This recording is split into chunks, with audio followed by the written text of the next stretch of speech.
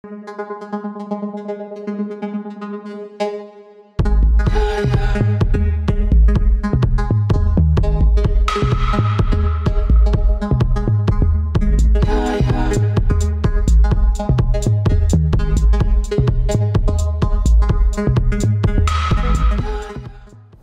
guys, Roy from Worldwide Farrier Supply for Glue You and Glue Shoe.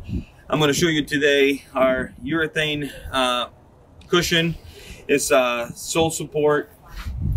We have 4 versions. We have the super soft, which is 820, the soft, that is 830, the medium, which is the one that we're going to be using today, is 850, and the firm is 860.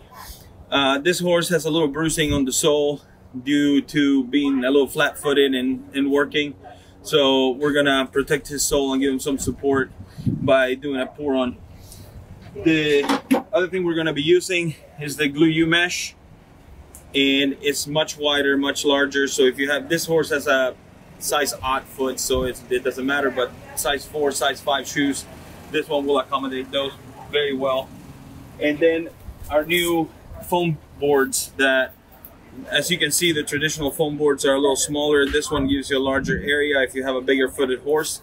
So we're gonna go with this one today, just to see how it works.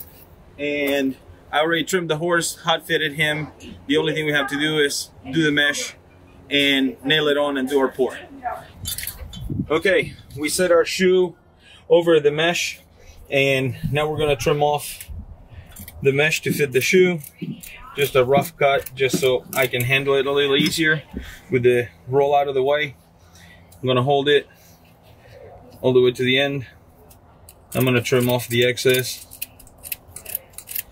And as you can see, this mesh is a little stiffer, so it allows you to hold it without rolling back into a circle. And now we have it. I have to cut for the clips, and then we'll go over and put it on. All right, we have the mesh fitted for our shoe, and this is still a fabric mesh. It's not like the gutter guard or any of those plastic meshes. This is just coated a little harder, so you see how flat it stays without folding back on. So we're gonna set our shoe.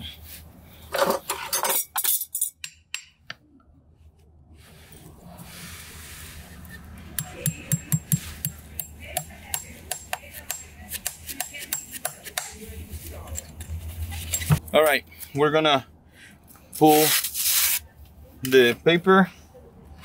We're gonna set it on.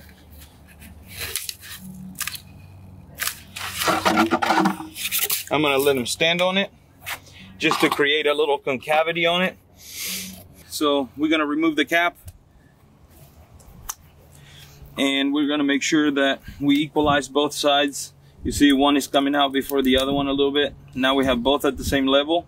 And now it's important to keep it upright until we put our tip. And we're gonna mix and throw some out. And then through the back of the foot, we're just gonna pump it.